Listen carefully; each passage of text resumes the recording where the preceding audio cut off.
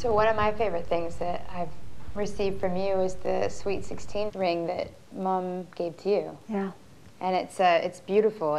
I received it on my 16th birthday, and it's a row of sapphires set in a squared kind of diagonal setting. It's very unusual. What was the year of it? A lot of that jewelry came from that part, Grandpa's mother and grandmother and so on. It's amazing because I even see in photos Yes. jewelry that they're wearing that I'm now wearing. Yes. Do you remember that like black onyx ring? Yeah.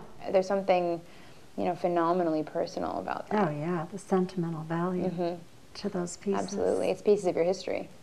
It's kind of nice to think that some of your JewelMint jewelry might be passed on. My grandchildren would be like, gosh, these JewelMint pieces are so cool. They were from 2011, I'd be like, it was cute because one day I was wearing the Cleopatra earrings, and Papa, Mom's husband, said to me, "I love those earrings." Yeah. And I said, "Well, they're from JewelMint." And then he said, "I want to get those for your mom."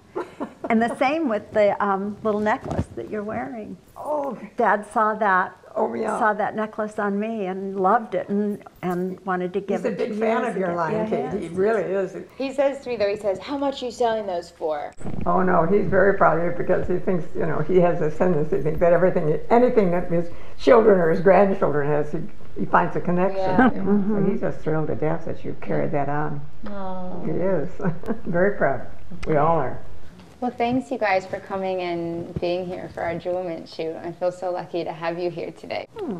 It's our pleasure, Kate. Anytime I can be with you is my pleasure. Oh, thank you.